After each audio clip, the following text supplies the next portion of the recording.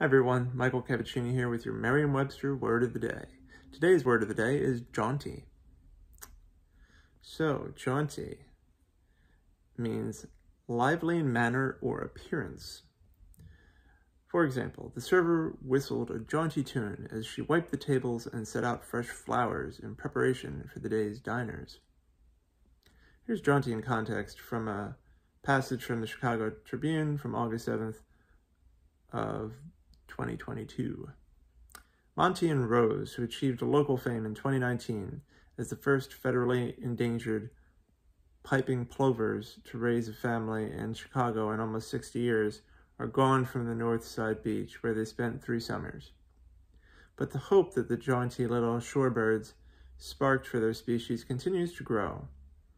The Great Lakes Piping Plover Conservation Team has announced a record-breaking 2022 breeding season with 149 wild chicks reaching the fledgling or flying stage, the most since official counts began in 1984.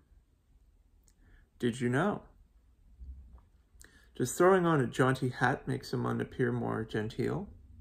Maybe, but something more definitive links the words. Both jaunty and genteel come from the French word gentil, meaning of aristocratic birth. Genteel was borrowed first to describe things associated with aristocratic people. Jaunty joined the language just a few years later in the mid-17th century as a synonym of stylish, and also as a synonym for genteel.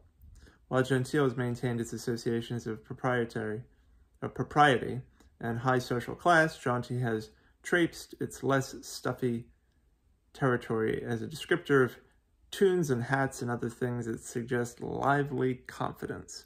Jaunty. So that is the Merriam-Webster word of the day. What are your thoughts on jaunty? Is it a word that you use frequently? Or is it a word that you plan on using now that you know that jaunty means lively or sprightly?